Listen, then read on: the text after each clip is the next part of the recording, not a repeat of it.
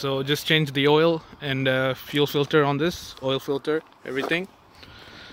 So been trying to look at videos on this, but there's nothing.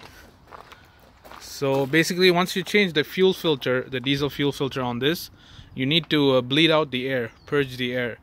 And for this Volvo D13, it's on the driver's side, and it's located right here. You can see it right there. So what you're gonna do is push and turn it to unlock it, and then you're gonna push it and keep pushing to get the air out, and then lock it back in place.